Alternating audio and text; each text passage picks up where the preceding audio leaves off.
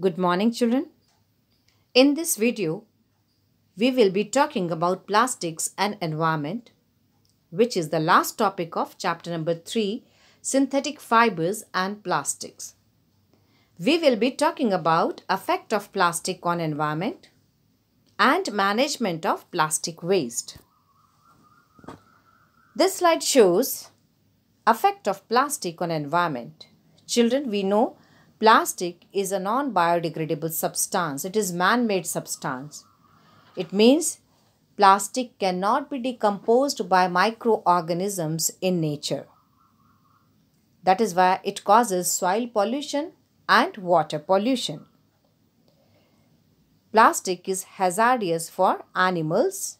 As it is made up of chemicals, it releases lots of chemicals. It means plastic releases poisonous gases. Now the question is how to manage plastic waste. Children, we must follow concept of 3 R's, that is reduce, reuse and recycle.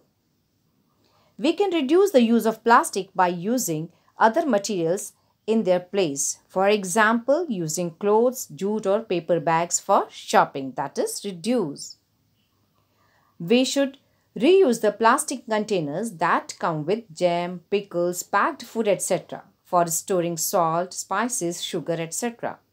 We can also reuse plastic carry bags for shopping purposes instead of throwing them as waste.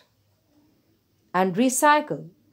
All plastic waste should be disposed of in the recycle bins so that it can be collected and sent for recycling.